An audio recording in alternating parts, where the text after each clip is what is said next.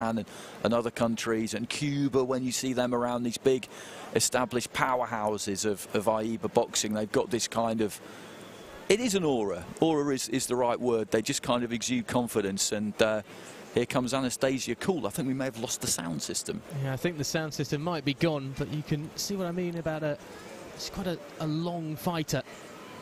And she can use that range to her benefit for sure as she steps into the ring. Coming out of the red corner, the Russian, a Junior Women's Nations Cup winner already this year in the 52kg category, a Russian Women's Junior National Champion as well this year, looking to add to her gold tally as we see the Spaniard Noelia Gutierrez coming into the ring in the blue corner. He has tasted success as well in Lisbon in the junior tournament earlier this year. Success in Spain too. Former schoolgirls national champion in her country. And it will be interesting to see if we have almost a repeat of the Russian semi-final. Just has a bit more height as the fighter coming out of the red corner against Gutierrez, who really likes to get even lower than she already is and be an impactful puncher from close range, as we saw yesterday, or should I say on Friday. The last checks, getting the headgear on. Does feel a bit peculiar suddenly not having the sound system in here, doesn't it? It really does, the big screen as well. There's obviously some kind of problem with the power. I'm sure they're working hard behind the scenes to get that resolved. But yes, different for the fighters. And I wonder if this will feel a bit more normal for them as well as what they were used to throughout this tournament so far, and if it will almost take some of that intensity and adrenaline out of them slightly, and they'll be a bit more calm and composed coming into the ring. Possible. They're so experienced, these fighters. They've kind of seen everything really, that I find very little phases them. But as you say, this kind of treatment with the ring walks and the lights and everything like that, and this is going out on Georgian TV as well as on the AIBA and EUBC stream, which, if you're listening to us, that's what you're watching.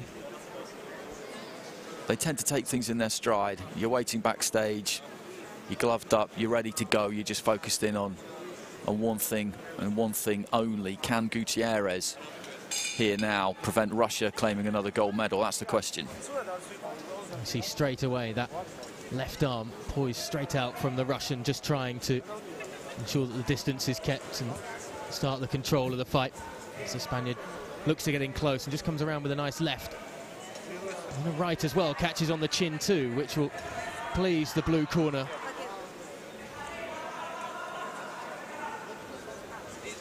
Very fast with that left jab, the Russian. Throwing 2 or 3 at a time before then following up with a right, but the Spaniard is getting in close and causing a few more problems as the fighter in red just has to step away for a moment, pause and reset slightly.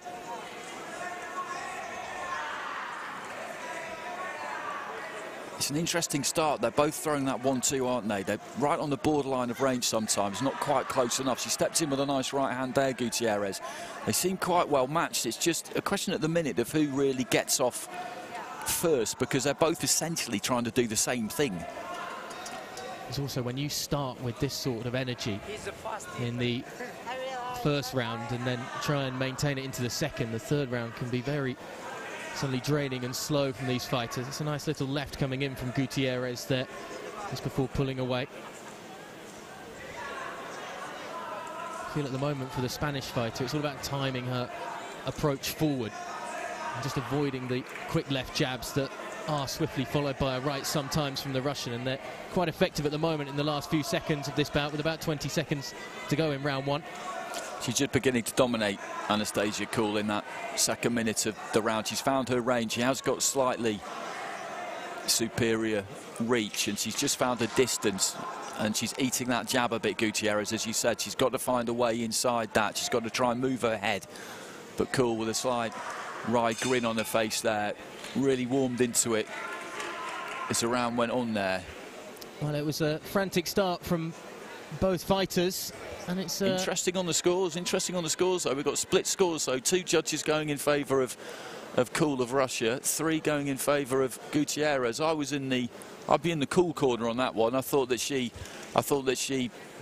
brought that round home towards the conclusion of it. It was tight going into the final 30 seconds, you would probably say, but I thought she did enough in the last 30 seconds to win that round. I just thought maybe in the middle part there were a few times when the Spaniard was able to get down underneath, and that job wasn't quite as effective, and KOOL as well was throwing it a lot without connecting, and it was great for keeping her opponent away at times, but there was still a way round it and a way through it in a few moments just in the middle of that opening round. A lot of these bouts, though, that we've seen in the semi-finals and will undoubtedly see throughout today are going to be very close, because to get to this point of this tournament you have to be a very capable fighter indeed as round 2 gets underway. And the Russian far more aggressive to start things as KOOL starts to work with the couple of quick jabs, and that right is coming round just a bit more frequently, and the Spaniard trying to fight back.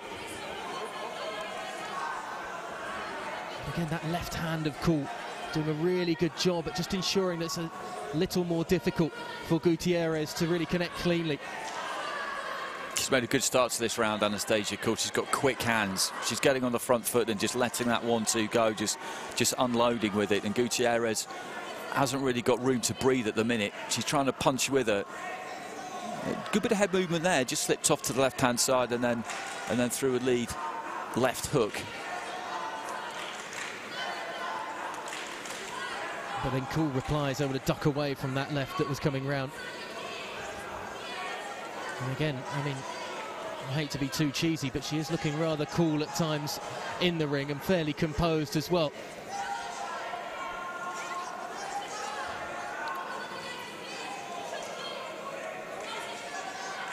Another good right just a moment ago from the Russian as they came away from each other. Trying with the left uppercut there. In the same sort of moment, catches a nice right as well on the Spaniard. A good combination too with a quick left-right. See Gutierrez still trying to stay on her toes, trying to stay mobile. Doing her best to avoid the onslaught that comes every so often from her opponent.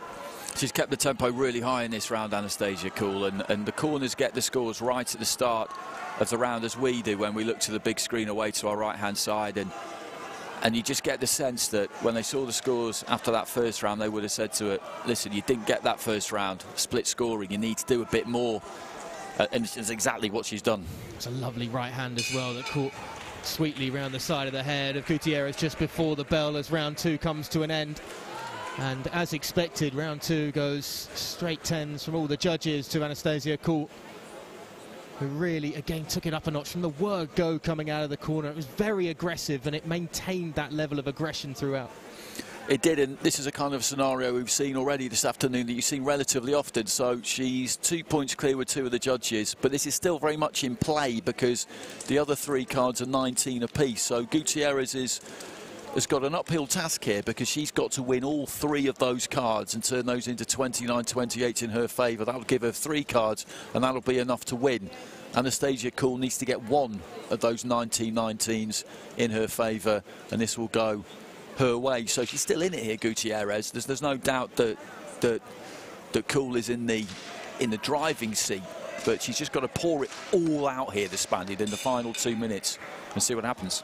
She's got to find a way to avoid that contact as well, that once again comes from the outset from KOOL. There's the Russian fighter coming out of the red corner with the advantage on the points at the moment to start round 3 of the final of the light bantamweight final here in Tbilisi, Georgia. It's just more of the same with that left hand doing the initial dirty work and then trying to follow up with the right whenever it's possible. Gutierrez is swinging when she's in close, but you're almost not sure if she's able to even see where she's swinging at times because there's always a red glove right in her eye line, right in her face. Another good pop with the jab there in the centre of the ring.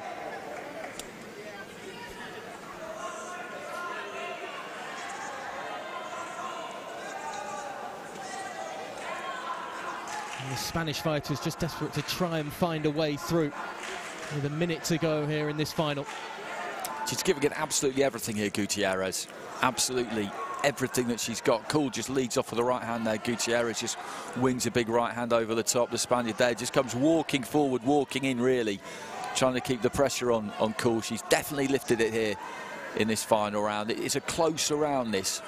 A closer round than the second, but that's a good bit of work on the inside there from KOOL. But Gutierrez fires back. 30 seconds to go. Gutierrez straight in close once again. Once more KOOL trying to prevent her getting close. The left comes round the side there from Gutierrez. Another one just over the top. Right hand trying to work towards the body when they're in close. Final 10 seconds of the final round. Gutierrez walking as close as she can and continuing to swing right until the final bell. She's given herself a chance there. She's given herself a chance. It's an outside chance because she's got to win all 3 of those 19-19s. But that was a close round. She did some neat work there, particularly towards the end. About 20 seconds to go, she threw a couple of good combinations, and you could definitely make a case for her winning that round. It's just whether all 3 of those judges give it to her, which you would say is probably not going to happen. But as we were saying at the start of the round, she needed just to dig deep there, bite down any cliche you could think of, and do everything she could, and she did that.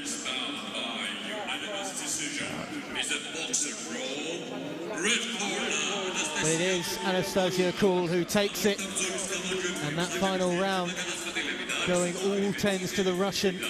Once again, a unanimous decision, and despite Gutierrez's attempts at heroics in that final round, it's the Russian that will walk away with the gold medal. As you say, Andy, it was just Gutierrez knew she had to pull something out of the bag, and it was, I'm going to have to take the shots to get in close to be able to then start throwing the punches that she wanted to throw. But KOOL throughout that, I still thought she did a really good job, as she did in the semi-final at times, particularly in that first round, of just using the left to keep her opponent at least on guard for a lot of it. And a lot of the times when Gutierrez stepped forward, she did have to take a shot before she was able to get in and start throwing punches herself. Yeah, it was a good fight. It was a good fight. KOOL was the better fighter and deserved winner. I thought the closest round for me was actually maybe the third round. The first and third were good competitive rounds.